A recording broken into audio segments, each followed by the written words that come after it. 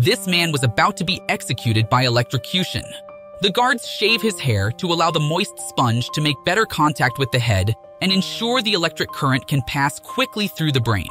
In this way, the prisoner's life could be ended without pain. But when the new prison guard operated, he deliberately did not wet the sponge. He placed the sponge directly on the prisoner's head because he was curious what would happen that way. Tom noticed that the water in the bucket did not seem to have been used, but the time for execution had come. The guards on the sidelines immediately energized the electricity, and the prisoner instantly suffered unimaginable pain. They immediately noticed the anomaly. Colleagues told Tom that the sponge did not seem to be soaked, but once the electrocution started, it could not be stopped. Everyone could not endure the horrific scene, even the new prison guards. Finally, the prisoner is completely burned. The coworker rushed to turn off the power, then angrily